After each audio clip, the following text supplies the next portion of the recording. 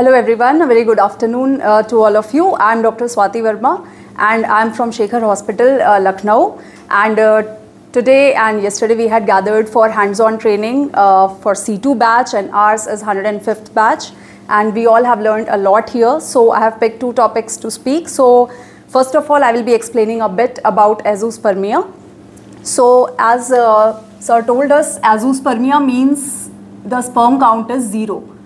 So in Azoospermia, first of all, we will like to see the volume of the semen sample. So if the volume, ideally the volume should be more than 1.4 ml. But if the volume is low, then it's a matter of concern. So as soon as we see that volume is low, ideally we should look for fructose and the pH of the sample which we have got. So as if we look at the physiology, the seminal vesicle is responsible for fructose secretion and for making the pH alkaline of the semen sample. So if in case we find that fructose is also low and pH is also low, that means somewhere the seminal vesicle secretion is unable to reach the semen. So that means we have got an obstruction at the level of ejaculatory duct.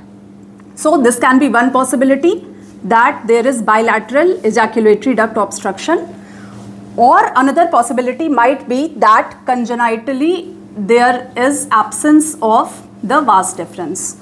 So these two possibilities we can consider if the semen volume is low, fructose is low and pH is low.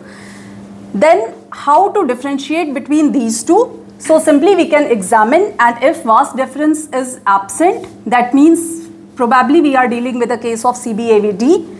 And if the seminal vesicles are dilated or ejaculatory ducts more than 2 mm or seminal vesicles more than 2 cm on examination, then most probably we are dealing with a case of bilateral ejaculatory duct obstruction, because of back pressure these things will be dilated.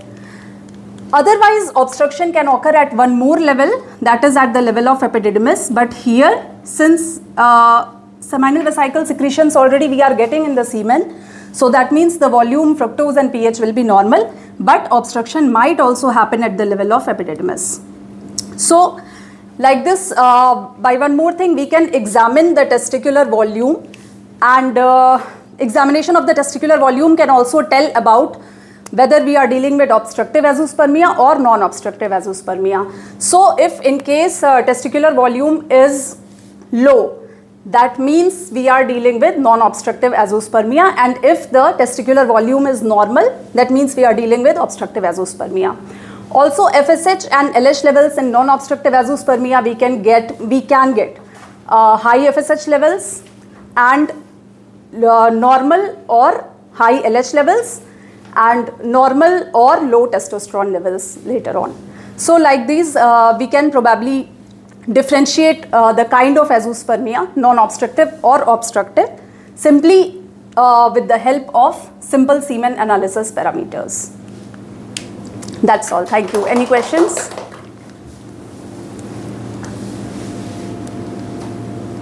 Thank you. Thank you.